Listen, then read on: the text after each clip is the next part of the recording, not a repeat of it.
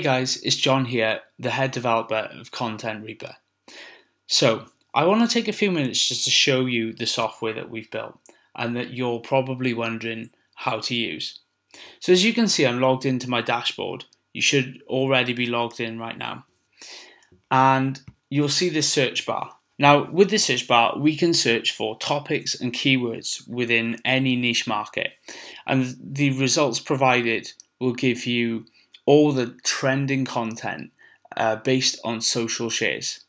So I'm just going to type in mobile marketing, something that I'm interested in, and I'll do a search.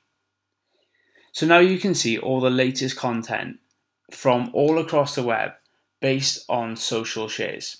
So we've got obviously Facebook, LinkedIn, Google+, and Pinterest, and then the total shares. With this content, I can also sort it into different orders, and I can actually click on it to view the article.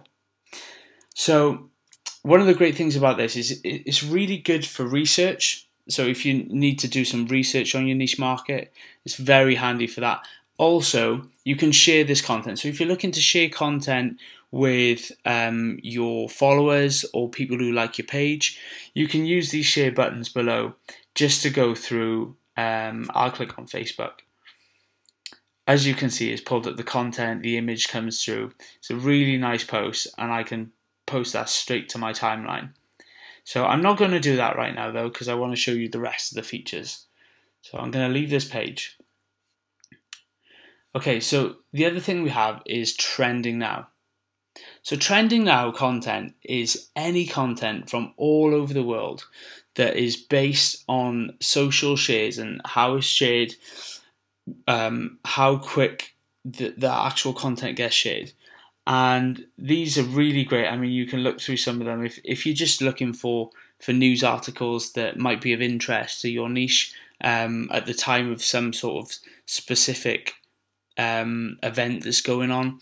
So again, you can look through these and share them with your followers. And then lastly, we've got the content analysis. Now this is a really powerful feature. What it allows you to do is compare how well a certain term has done over a period of time. So for instance, if I want to compare online marketing with mobile marketing,